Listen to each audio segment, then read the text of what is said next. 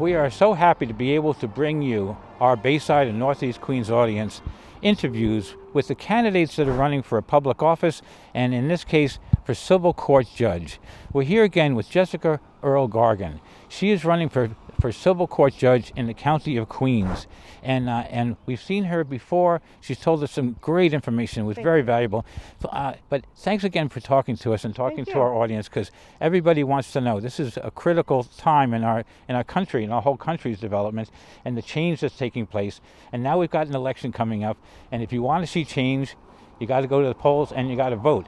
So please tell our audience a little bit more about your background again. And then how you're seeing the court systems, where you've been in the court system, and how you're going to make your mark in it.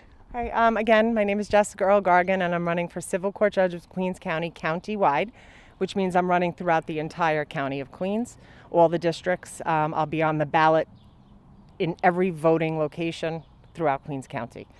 If you've already gotten your ballots from the mail-in voting that the governor has allowed, I'm up there on the top left-hand side. And that'll be all throughout Queens County. There are other people running for judgeships. There were 4 designees by the Queens County Democratic Party for the 4 openings for civil court that are coming up in January.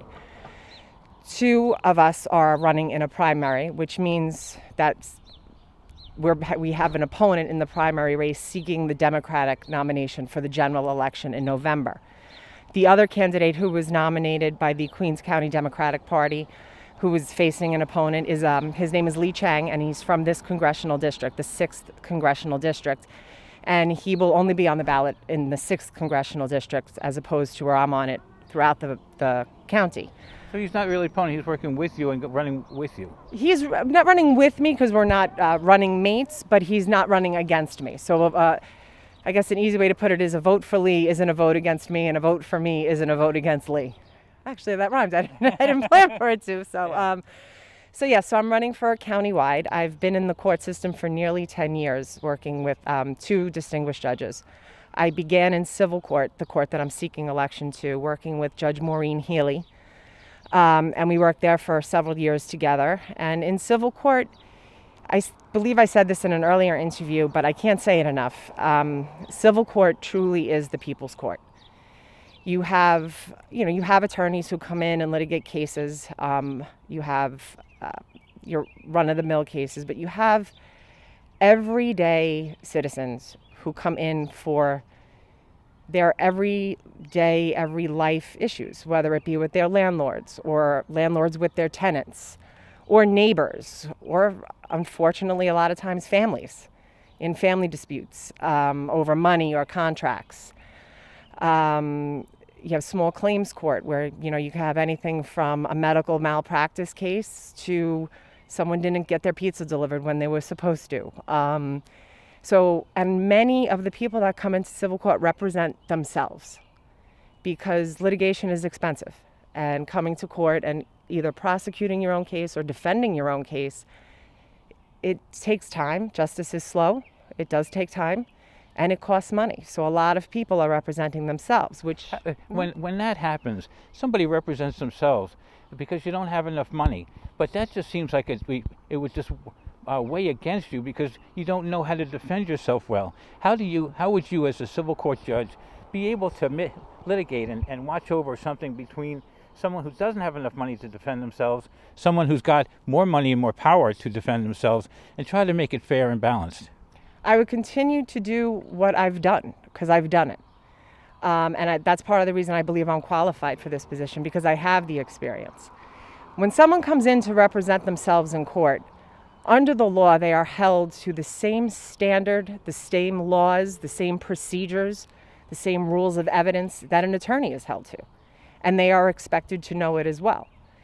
As a court attorney, which is what I am now, or a law secretary, and as a judge, you're not allowed to be an advocate for a party, so you can't give legal advice to the person representing themselves. You can't tell them how to do their case. But what you can do, and what I do as a court attorney when I'm conferencing the cases with people who are representing themselves against attorneys, is you can make sure that even though you can't give them the advice and you can't change the rules or the laws for them, you can make sure that the game is played fairly.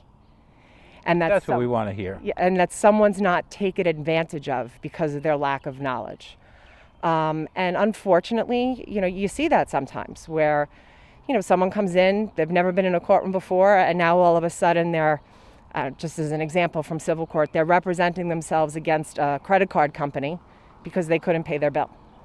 And they have an attorney who is rightfully so getting paid for doing their job. And that attorney's job is to represent the company seeking the money they claim they're owed. And the attorney has every right within the bounds of the law to attempt to get that money back. What the attorney wouldn't have the right to do is take advantage of the fact that the pro se party, the person representing themselves, doesn't know the rules, doesn't know the laws. And as a judge or a court attorney, which I am now, but as a judge I would continue to do it, you can make sure that the rules don't work against somebody just because they don't know. You can make sure that the game is played fairly, just like an umpire is supposed to. You can make sure that people aren't led down the wrong path. I mean, some things I say to pro se litigants sometimes is, the attorney's a very nice person, they're doing their job, but they're not your friend. They're not there to help you, you're here to help yourself. So you can make sure that the game is played fairly, because attorneys have a job to do, and it's not an easy one. I did it for many years on my own.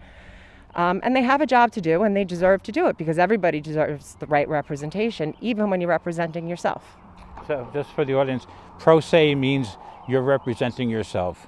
It's you're not using some other attorney, just so that everyone understands that when you file something pro se, it means you're filing it as your own representative. That is correct. Yeah. The court systems the way they have been, what you've seen with your experience over the years, and the cases that have come and gone, some must have pulled at your heartstrings. And have you ever seen anything that you would have considered really unfortunate the way it went, and that you might have wanted to change? There's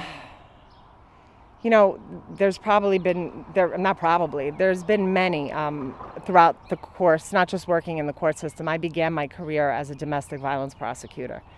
And you've had domestic violence experience. Yes. I prosecuted domestic violence crimes, and that alone not so much showed me the unfairness of the system, but the lack of knowledge of our society as a whole on the toll that being a victim of domestic violence takes, the fear. And I saw cases where victims were so frightened and so scared that they wouldn't testify against their abuser. Oh God, that's the thing that would hurt me. I wouldn't be able to deal with that. It wasn't easy, and we tried to, in the proper cases, prosecute the cases without the assistance of the victim, because it is frightening. But it was difficult. I also saw cases where the victims testified against their abuser, and there was repercussions for that, but on their personal level. So those cases, yes, I've seen things where sometimes the law, you saw someone walk out of a courtroom who, in your heart and based upon the facts, should have been convicted of something. The hardest thing about, I think, being in the system in general, or being an attorney in general, is my favorite book is To Kill a Mockingbird. I read it every year for many, many years. I think it gives us a lot of life lessons. And someone gave me the book once and wrote on the inside when I was becoming an attorney to always remember that you'll win some cases you should lose, and that you'll lose some cases you should win.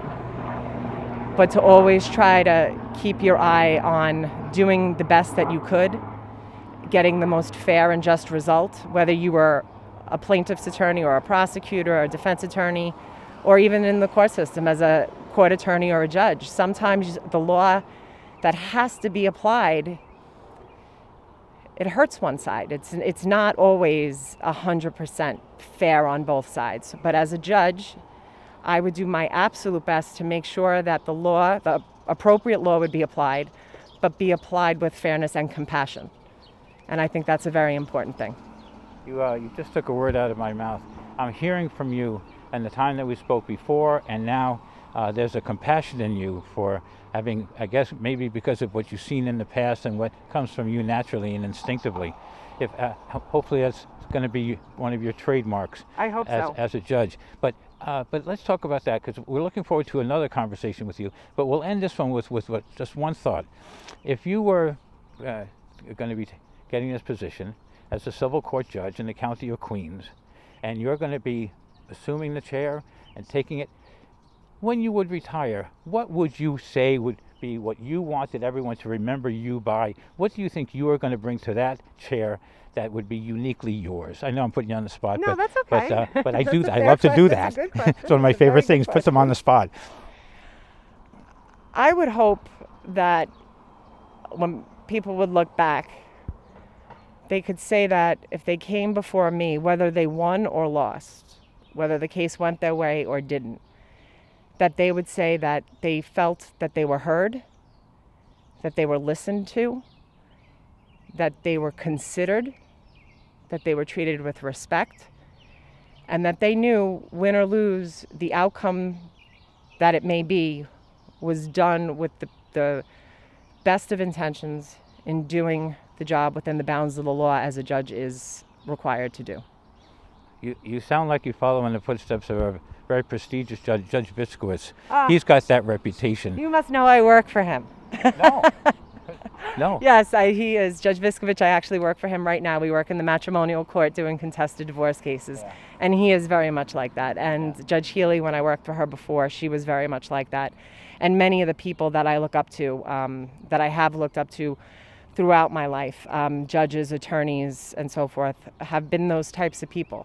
And that's very important to me. My father always said, you know, remember where you come from, remember who you are, remember you're not better than the person standing next to you, and always listen. You may not agree, you may have a difference of opinion, but the mark of an intelligent person, of a compassionate person, is the ability to listen and to hear both sides and make a fair decision. And I believe that is the most important quality of a judge, to hear both sides and make a fair decision based upon the law. Well, there's a trademark for you right there. Joe Murray, who I've come to respect a lot, he's a Republican. Yes, he is. And but he's kind of told me all about Biskowitz and how then that's where I heard about him. So yeah, Joe, I know, I don't know him extremely well, but I do know him from seeing him in the court system and working. He's been on a couple of cases that Judge Viskowitz has presided over that I've been involved in, and he is a Republican, and I'm running as a Democrat, and I actually take a lot of pride in the fact that I am a Democrat. I'm running as a Democrat. I was nominated by the Democratic organization, and I'm proud of that. However, there are people running against a lot of the Democratic slate right now and from last year and this year, that are running on the change the machine, vote against the machine. Politics as usual, it has to go. And look, I'm not a politician. I have never run for a thing in my life, and I honestly don't plan on ever doing it again. Running for an election has taught me a lot. Judicial primaries are very new to this county. People have a choice, and they should have a choice. There are two people running for the spot I'm seeking, myself and my opponent. And people should research myself and my opponent. It's a Google search. It's a Facebook search. It's easy today. Look at who we are. It's not just who's supporting you, although that is very important. You should look at the people who are supporting a candidate. I'm proud of the people. I have the backing in this area alone. I know I have the endorsement of Ed Braunstein, Assemblymember Braunstein, District Leader Carol Gresser, Senator Stavitsky. I have the backing of Senator Leroy Comrie, Congressman Gregory Meeks, and I'm proud of the backing I have. Does that mean when I take the bench that I'm sitting in a position where I'm going to do favors for political cronies? Absolutely not. If I'm elected, I'm beholden to no one but the people that elect me to that position. And I'm lucky that people like Joe Murray on the other side can see, or hopefully, agree with, that I'm going to be fair and impartial, whether you come before me as a Democrat, a Republican, an independent, or whatever it may be. It's not going to matter. I don't ask you when you walk through the door. I'll never ask someone what's your political affiliation in this case, or what's your religious views, or what are your feelings on social issues. Anybody who comes into a courtroom before me has a clean slate and will be heard based upon their issues, their facts as they are presented. Sure sounds like a candidate with fairness and compassion behind her.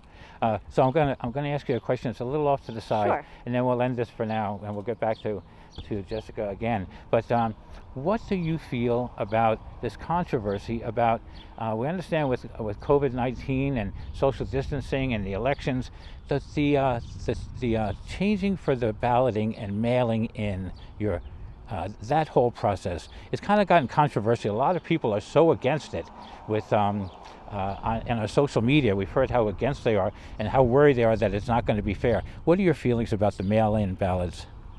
I think it's a good thing in that I can understand people's concerns. Obviously, you're voting from home and you're filling something out and you're afraid that you're going to put it in the mailbox, it's not going to get there or something. But it's very strictly done. When you get the ballot, there are 2 envelopes. You have to fill it out. You have to put it in one envelope. You have to make sure that envelope's sealed. You have to sign it and date it. You can't put a smiley face on it. You can't put a comment on it.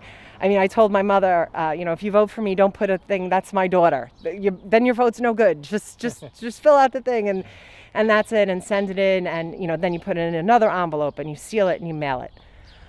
Unfortunately, I've heard, I don't know how accurate this is, but I have heard from several people that they've had people knock on their door and say, we're from the Board of Elections, we'll come back and collect your ballot and we'll make sure it gets to the polls for you. I can say this, the Board of Elections is not doing that. That's a scam, huh? Do not do it. Do not hand your ballot to anyone that you don't know. If you don't trust putting it in your mailbox outside your house, walk to one of the mailboxes that have the tamper-free openings. Slide it in, make sure it goes in. It has to be postmarked by the 23rd. You can walk it into your polling place on the 23rd if you're more comfortable with that, and make sure they stamp it. I understand people's concerns, but I think with the state of the world as it is, and the virus and how it has affected people, I think this was the solution, because this, now more than ever, I think voting is important. I think people need to have their voices heard, and I think with this virus, if we didn't have the mail-in voting, I mean, we're on the down end of the curve now, but we don't know what tomorrow will bring. And I think it was the solution to make sure that people who can't get out, who are immunocompromised or ill or elderly, who otherwise would come out and vote, who can't, this gives them the opportunity. Why should their voices not be heard? So I think for now, this is the right thing to be doing. I think it'll give people the chance to vote. And I understand people's concerns, but if done correctly, I believe it'll work out fine. Jessica Earle-Gargan, thank you so much. Thank you you for your very time. much. Thanks for letting me put you on the spot there a little bit. Okay, But that's okay. and these are the candidates that you need to be listening to and considering and voting for when you go to the ballot or whether you mail it in. And thanks again for speaking to our audience, because everybody's looking to find out who they want to vote for. So thank you very much. Thank you. Thank you.